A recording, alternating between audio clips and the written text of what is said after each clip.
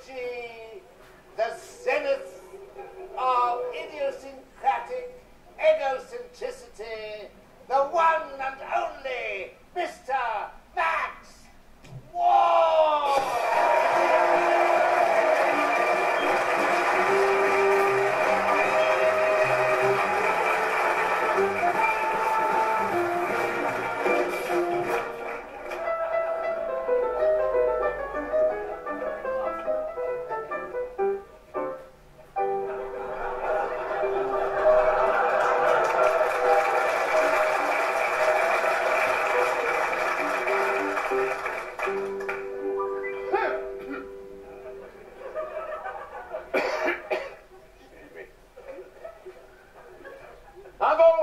Quite hasty. I blow up just like a bubble, and I say things that I honestly don't mean.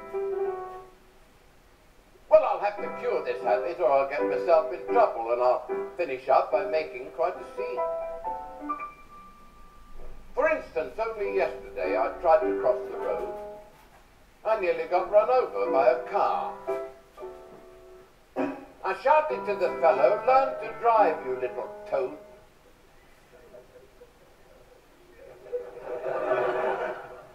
The ugly little midget that you are. He stopped and then got out, and I could see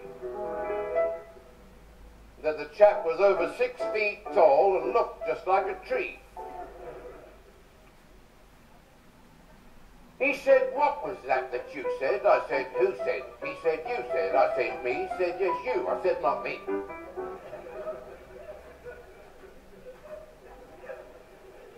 He said, "I've half a mind to thrash you." I said, "Thrash who?" He said, "Thrash you." And I stood back there astounded at his flow of repartee.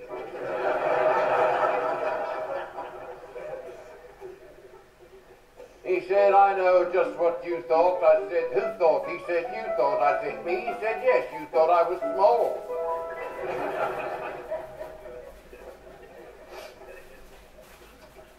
"So in future, be more careful." I said, "Bet your life I will be." Then he got back in his car, and that was all.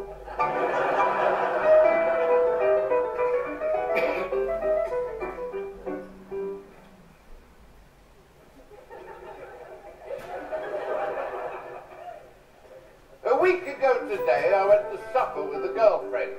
She's the girlfriend when our husband's not about. Well, I knew that it was risky and that anything might happen if he suddenly came in and found us out.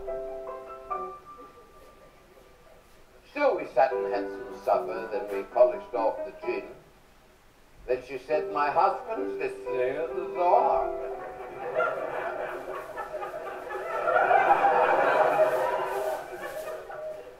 I said, "Let the blighter listen. Come on, let's have one more kiss.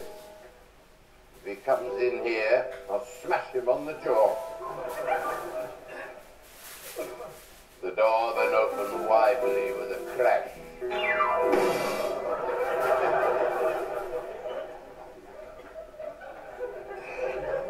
And he stood there like a giant as he curled his huge moustache. He said, "What was that you said?" I said, "Who said?" He said, "Yes, you."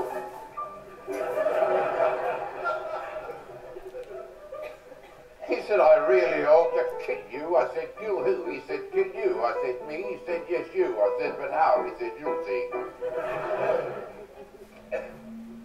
I said, "But you'd be hung for murder." He said, "Who would?" I said, "You would." He said, "Me?" I said, "Yes, you." He said, "You're right." "I shall have to think that over." I said, "What?" He said, "What you said." I said, "Yes, well, I'll be going. Now, good night."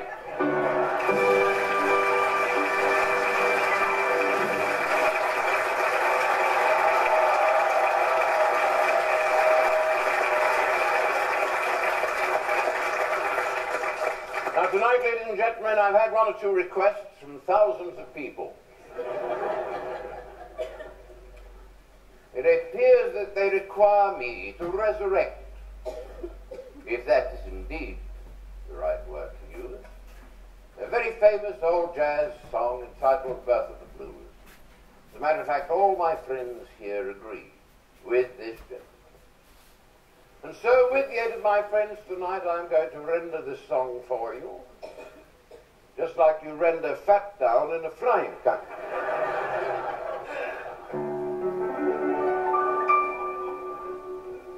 They took the breeze from the tree, whispering weird and very wonderful melodies, yes, folks, and they took down and they made it the start of the blues.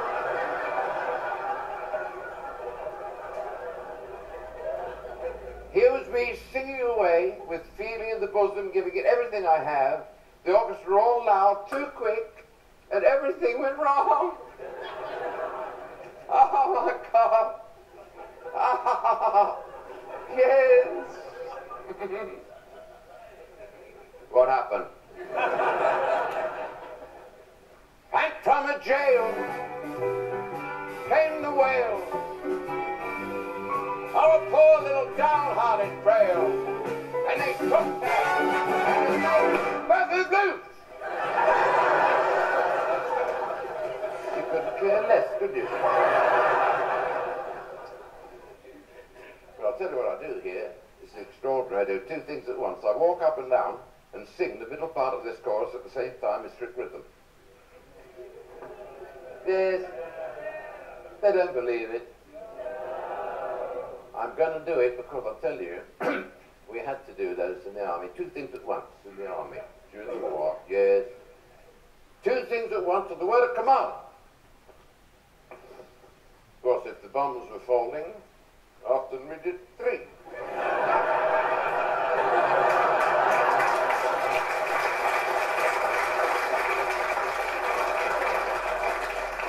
From the whippoorwill out on the hill, they took a new note, pushed it through a horn till it was warm.